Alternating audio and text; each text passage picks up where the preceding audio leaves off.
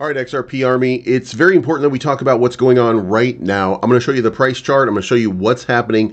I'm going to show you what my prediction was. I'm going to remind you why I'm always right. And then we're going to talk about two big pieces of information that are going to make a big difference in the XRP community. If you like this type of content, make sure you hit the like button down below.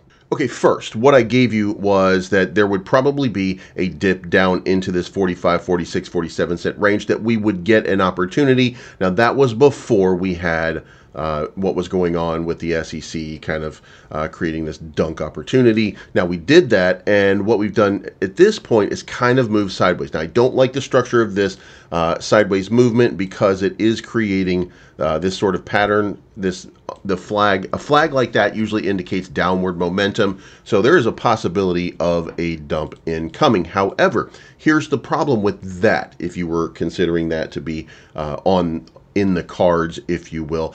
And by the way, if you note here, I haven't talked about the actual breakout time because I don't think that we were in the actual spot for the breakout. I think that comes a little bit later on this month. The next step here is going to be an impulse move into the 60 cent range, which I think we're probably going to get to very, very soon. And I'll tell you why in just one second here.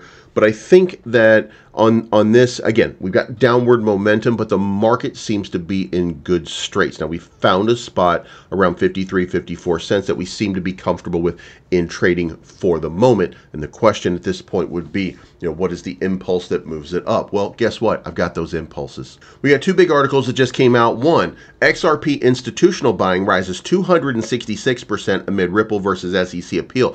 What does that mean to you? Well, it means that retail is what's dumping on the chart because they don't want to get caught up in this long and ongoing sort of situation. But let me tell you, I'm going to reiterate to you, this is dead. This is a dead deal. There's no path forward for the SEC. The SEC is going to fight as long as Gary Gensler's in charge, but no matter who becomes president, Gary Gensler is out. So this is all much ado about nothing, but it creates a buy opportunity. Institution is recognizing this buy opportunity and they're doing something about it. They're accumulating. Now, when we find this out, what does that mean? That means that now we look at, what's the next move, right? Next move is for retail who just sold off to say, oh, wait a minute, I shouldn't have sold off.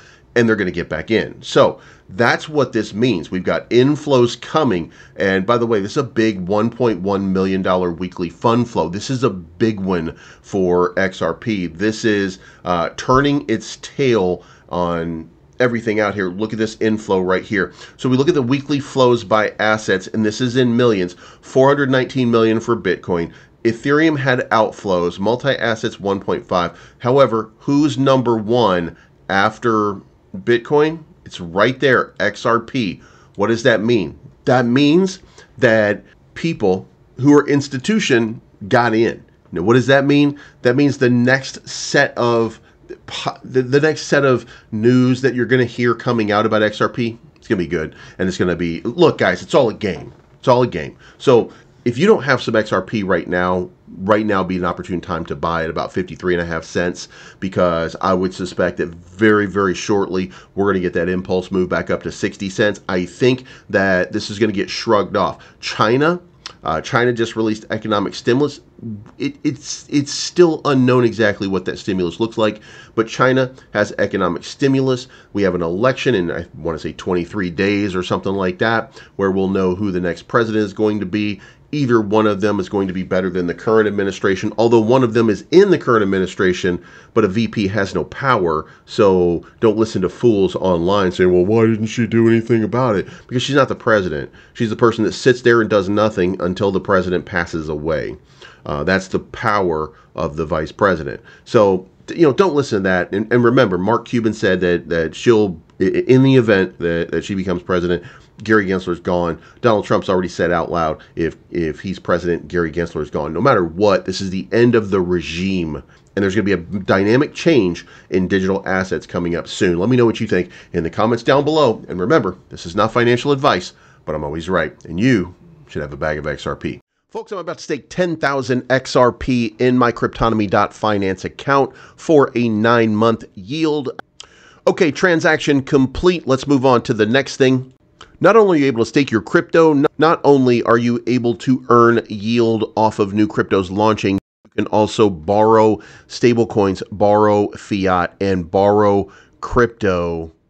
Additionally, folks, there are several big things that are in the pipeline: strategic collaborations, the global unicorn selection expansion, and then this drives significant returns by identifying and supporting high potential early stage ventures. And if you are worried about the market, don't be, because Cryptonomy.finance is prepared for market volatility. They are playing both sides of this coin.